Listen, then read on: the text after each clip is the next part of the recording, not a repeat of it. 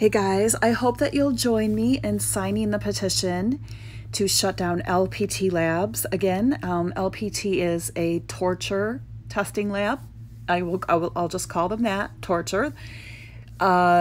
They were, like I said, I'm sorry, I have to gather myself, forced to close their doors in January of 2020 after an investigation, undercover investigation, revealed horrific and sadistic, literally like barbaric, we're talking dark ages, serial killer stuff here, sadistic abuse to monkeys, dogs, cats, hanging dogs up by their legs by meat hooks, having the dogs bleed to death, shoving tubes down their throat, giving them poisons, and the dogs were vomiting and peeing out blood and laying in pools of blood.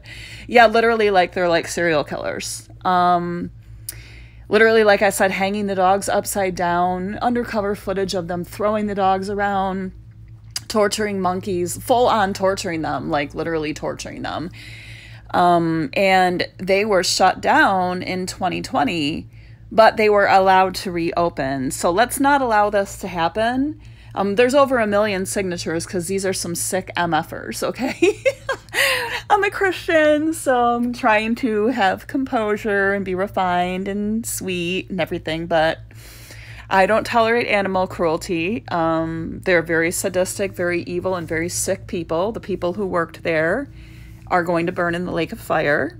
I'm just saying that the evil that they were filmed doing on animals, karma is going to get them, and if they're listening, you are going to burn in the lake of fire. You are very, very, very sick and disgusting and depraved people. And let's not allow this laboratory to reopen out of respect for all of the sentient beings that they mercilessly tortured.